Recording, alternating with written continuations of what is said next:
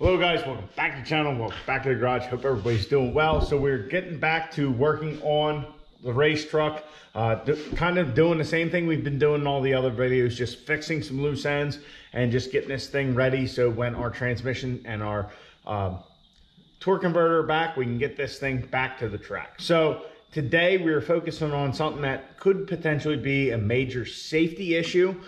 So we had some issues on the dyno with our exhaust piping. So if you guys remember and watching the video, when we finally started getting this thing up to like 5,000 RPM and really like making some steam with it on the dyno, our exhaust pipe, the force from the exhaust exiting the turbo was actually taking this thing and pushing the whole exhaust pipe down. So when we were on the dyno, we took the front clip off because Ryan got out of the truck and he goes, the entire cab just filled with smoke.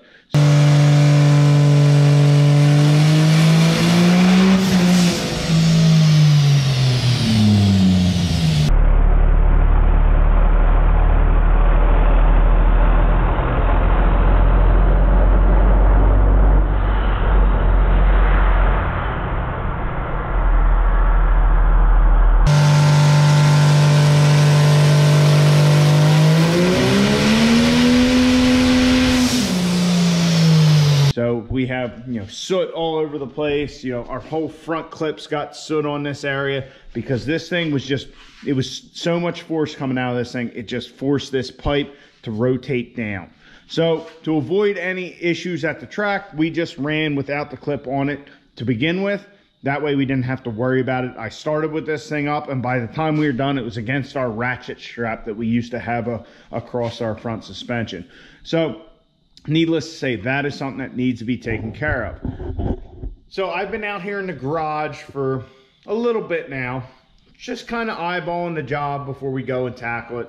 And I've been having some issues with the front clip. So I was trying to put the front clip on and things just weren't lining up the way they should.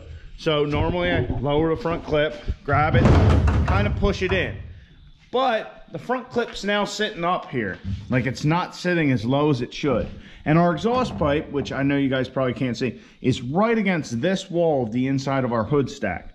I'm like looking at it, and so I rotated the inside piping out of the way and the hood would flop down how it should. So I'm sitting here thinking, what is the problem? Why won't this thing go where it's supposed to? Why is this exhaust pipe moved? Nothing under the hood has changed. Nothing at all.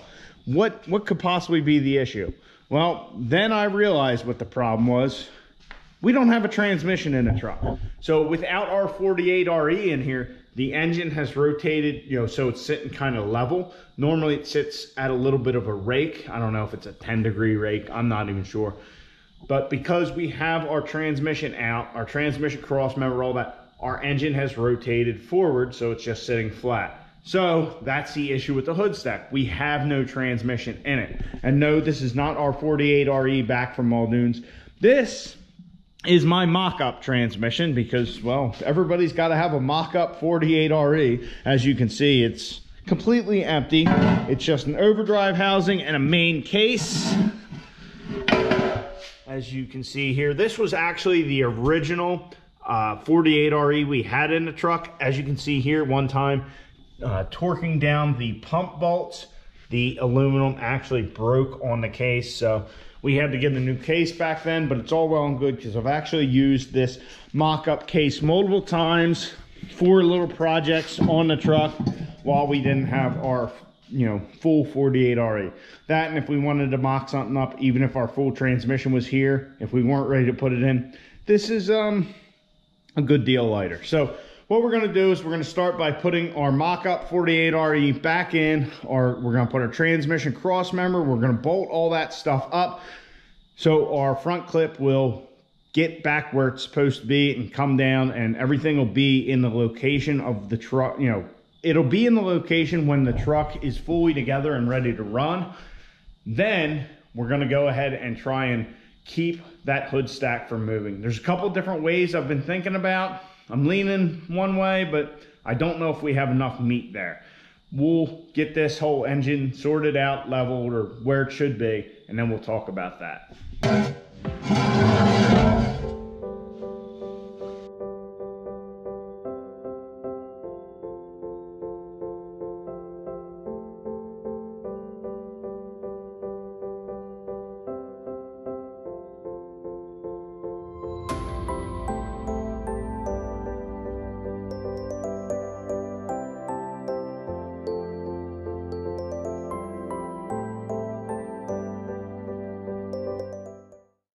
Our mock-up 48 RE is in. Our front clip now folds back down how it should, how it has in the past. I really, honestly, it took me a while to figure out what was wrong here, what had changed for this thing not to want to go back on, but we got it. So now to the main object that we want to get to, and that's this exhaust pipe and exhaust housing. So like I said, the force coming out of this 5-inch pipe was so great that even, I mean, you can even see how the clamp is a bit distorted for me trying to torque it down even tighter, but it would still rotate. So there's two ways we can go about this: the easy way and the not so easy way. So we could put a brace coming off of this pipe and just run it down to like our engine mount or somewhere on our block, and that would keep this thing in place, you know, and keep it from rotating. The not so easy way is to actually dowel the exhaust tube or the exhaust flange from the pipe to the exhaust flange on the turbo housing. The only problem with that is there's not really a whole lot of meat on this exhaust flange. So let me mark it and then I'll show you, because I just want to kind of dissect it a little more myself as well, because I'm not 100% sure where I'm going. But, well, the easy way, that's just so easy. So like I was saying, as you guys can see, there's not a whole lot of meat here. It's not like a very thick flange. My preference would be definitely to dowel it, but it's just, this is so thin. I mean, we have a little more meat on the exhaust flange there, but yeah.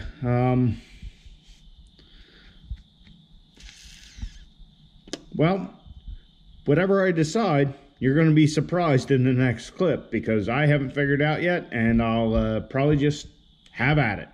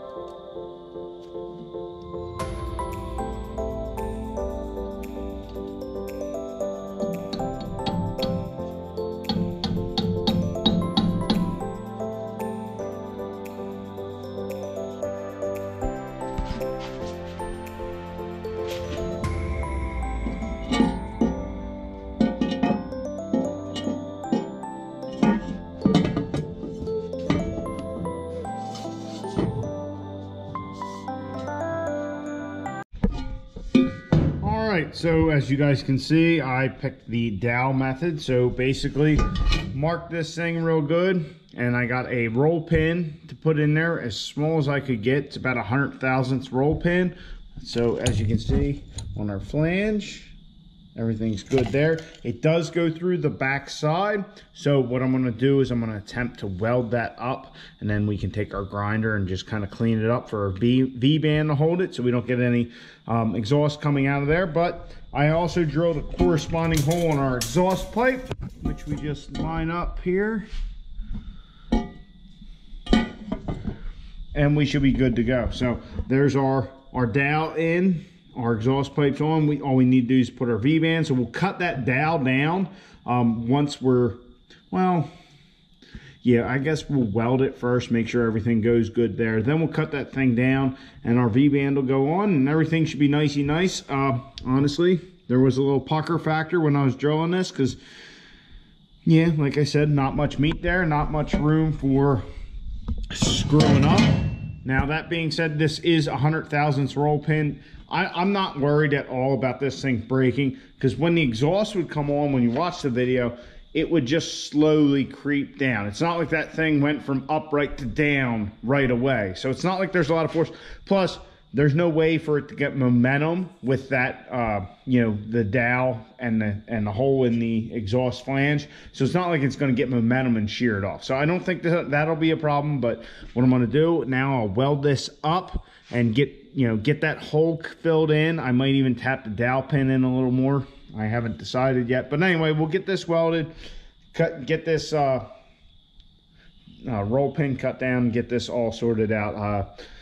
Yeah, for a few minutes there, I was definitely debating. I wanted to do this from the get, but I was definitely debating about just putting a strap down to the block. It would have been a lot easier. Wouldn't, you know, have to worry about messing anything up. But I think we're good.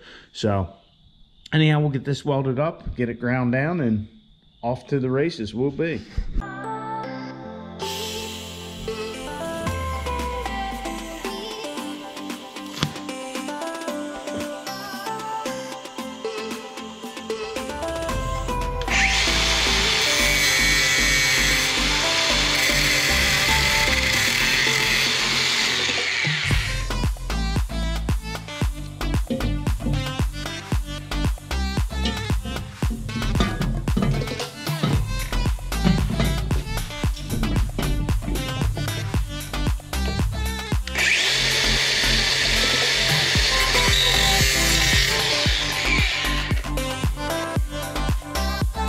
So we successfully doweled our exhaust housing. So if you guys look on this side, I was able to weld it, basically melted the metal down, a little bit of filler, not much. Took the grinder to it there, just touched it up a little bit, but I think that's good. We should be able to put our V-band wherever we wanted. We have our little dowel sticking out on this end, so we should be able to grab our exhaust pipe and just line her up.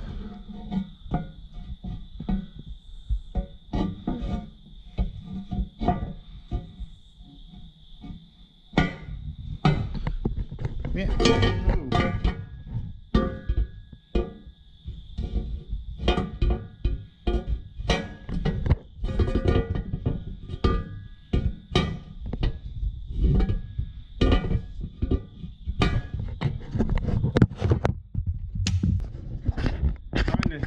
Trying to do that with a camera in one hand, it wasn't working, but got our dowel. As you can see, I cut it right next to the pipe so it's not sticking out. We can put our V-band wherever we want, and this thing's not going to ever rotate again. Yeah, that is looking good. Very happy with how it looks. I mean, thing is just barely poking out of there. So I'll get our V-band on there, and our exhaust issues, or our exhaust rotating issues, should be solved.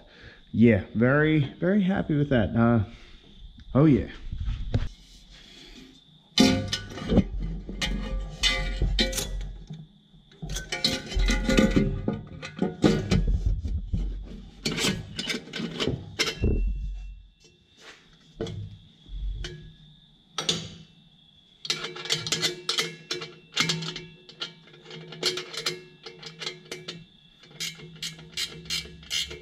Now for the real test of if it works or not.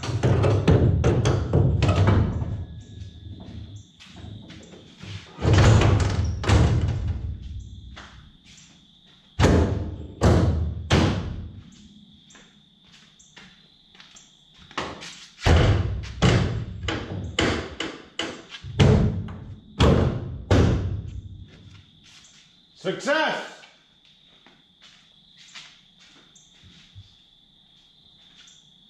So our front clip is back on. Everything is where it's supposed to be. It slid right on and went right where it's supposed to be. Now, take that with a grain of salt.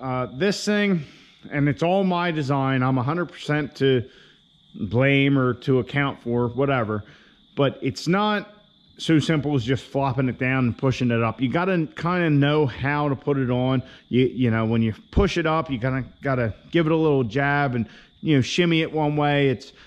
It's not perfect by any means, but I'm still proud of how it works. It does what it's supposed to. Now that our fake 48RE is in, our exhaust pipe lines up once again. It's right in there, which you can't see. It's within our exhaust pipe. We have our dowel installed, so we don't have to worry about that thing trying to destroy our fiberglass and fill the cab full of smoke and all that. Also, the cab filling with smoke, part of that is something we will take care of sometime here in the near future, because I have these holes in the cab. I guess that's where the wiring for the door went, and I never like patched them up. So we'll patch those up, so if something ever does happen, hopefully we, you know, kind of slow the progress of the smoke and the soot into the cab. But we didn't have that before, and then that thing, you know, it twisted and all that. So anyway, guys, we got our turbo. We got our exhaust situation figured out. We got a dowel in there, so that thing shouldn't rotate anymore. We shouldn't have the issue we had down at Hardway. That was the reason we ran without the front clip at the track. Now, they let us do that at Hardway. It was a private testing session. If we were in competition or if we were at another track, would they let us do that? I don't know. That being said, I wouldn't want to take the risk of having to ask, like, hey, can we run this thing without the front end on it because we're having issues? No, I'd rather it just be right, and that way we don't have to worry about it. Also, I know some of you are probably thinking, hey, Tom, this is a great idea you came up with. You know, like, how'd you think of that? Honestly, I did not. The guys at Hardway, when our exhaust did that on the dyno, they said, hey, you might want to throw a dowel in there or some kind of, you know, something like that. They're actually the ones who, you know, suggested the whole dowel idea in the exhaust flange. Because honestly, I probably wouldn't have thought of it. I probably would have just put some kind of a rod or a holdback, you know, that went to the exhaust manifold or the block and, you know, did it that way. But the dowel is much cleaner, and I like how it looks. Like, you can't even tell it's there. Like, if somebody came up to it who has had this problem before, they'd say, oh, this exhaust is going to rotate, and then when it doesn't, they go, oh, that guy's got a dowel, you know, that kind of thing. But anyway, I guess what I'm trying to say, it wasn't my idea originally. They gave me the idea down at Hardway, and then we just fulfilled it back here in Pennsylvania. So anyway, our exhaust shouldn't be a problem again, hopefully.